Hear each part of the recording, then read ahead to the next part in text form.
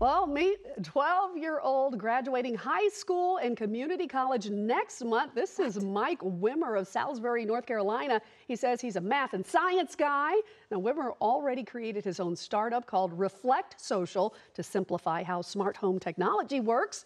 And with graduation just a few weeks away, Wimmer is weighing his options, including several job offers, more school, or fellowships that will allow him to grow his startup.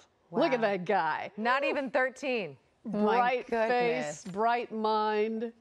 Hello, I'm Mark Brown. Get more great ABC7 content by clicking the subscribe button for our YouTube channel and download the ABC7 Los Angeles streaming app on Fire TV, Android TV, Apple TV, and Roku to watch on your TV.